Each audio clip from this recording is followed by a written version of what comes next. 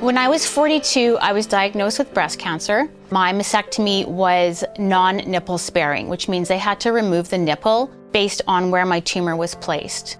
So every time I looked in the mirror, I saw this breast that had been reconstructed, but the unfortunate part was the scar. It was a reminder of the journey that I had gone through. So when I went to the hospital to have my areola tattooed back on, the sense of wholeness of who I was empowering. There was a fund from the hospital that covered the cost of the areola tattooing.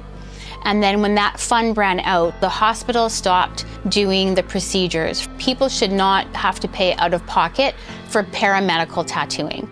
The financial burden to someone who's just coming out of cancer and coming out of recovery, why should anybody have to pay for that service? It should be part of recovery.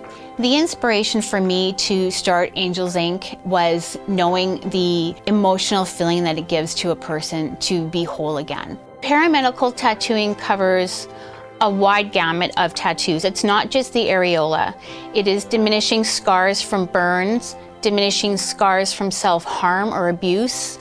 It is adding scalp micropigmentation to people who have lost their hair from alopecia or from a burn. And we decided that this was a needed thing, that people should not have to pay out of pocket.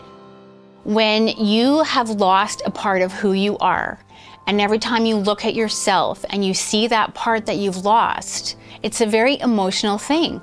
It reminds you of what you've gone through. It reminds you of the treatment. It reminds you of the trauma. It reminds you of a surgery that you may not have chosen to have.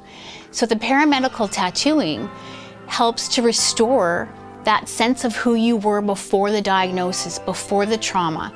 And it's not about vanity. It's about how you see yourself. And that emotional aspect is given back to the person. It's an amazing thing to watch in someone's eyes and in who they are, how they present, their confidence level. That's the emotional healing that Angels Inc. provides.